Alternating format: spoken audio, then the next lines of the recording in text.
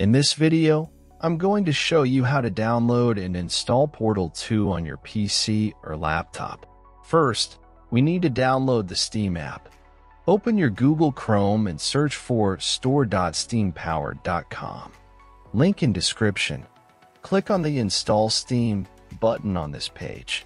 Once you've done that, at the top right corner of your screen, click on the .exe file and open it. Complete the installation, and once finished, open your Steam app. Full installation and creating Steam account video in description. Then log in and open your Steam app. Now, go to Store and click on the search box at the top right-hand corner. Search for Portal 2 to download the game. In drop-down menu, click on Portal 2. Then scroll down until you see Add it to the Cart button. Click on it. Now click on Purchase for myself. Set up your payment method, and you're good to go. After completing the purchase, go to your library.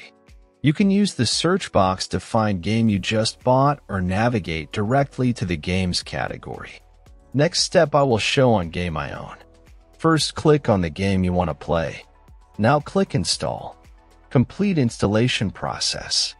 When installation completed, click to play, and that's all.